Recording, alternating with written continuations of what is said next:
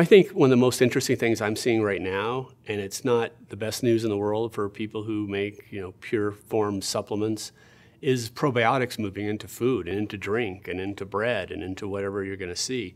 So for the first time in a long time, we've seen probiotic growth slow. We were up 17% 2 years ago, I believe. Now we're down around 10.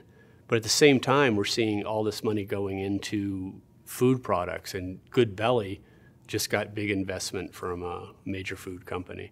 Things like that are going to continue to happen. So people have this awareness of the gut and this awareness of how the bacteria interacts with the rest of their body. Something that people in supplement industry were talking about 3 or 4 years ago is now being talked about all over the place. You're seeing that in the New York Times and other publications of sort of record that people follow. So I think that interest in the gut is really important, and I think that it's going to expand to be brought in all these food different ways. But I think the next thing that could come from that follows that is a better interest in prebiotics. I think the technology is better there too for the sort of the side effects, the sort of gas and other things that people think about when they think about fiber. But I've been telling people, fiber is the next protein, because most of us are getting enough protein, and probably 1 out of 10 of us is getting enough fiber. We're seeing prebiotics and probiotics put together in some formulas, more than we've seen in the past.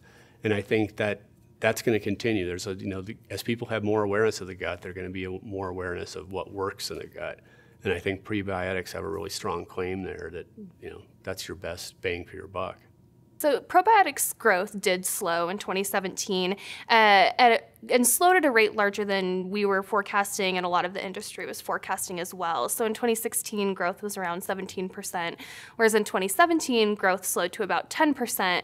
Again, I do want to note that 10% is still double-digit growth rate and is much stronger than the industry as a whole, and still, for a lot of categories, considered to be quite a strong growth rate. But what we're seeing is a lot of questions raised as to why that growth is slowing, and what we're really seeing is that a lot of use of probiotics is moving into phase 2 of probiotics in our supplement market. So in phase 1, I like to think we are seeing 25% growth, 20% growth, 17% growth, really strong growth as that category just took off. And I think here we've moved into sort of the second phase of that. So probiotics are becoming more specific.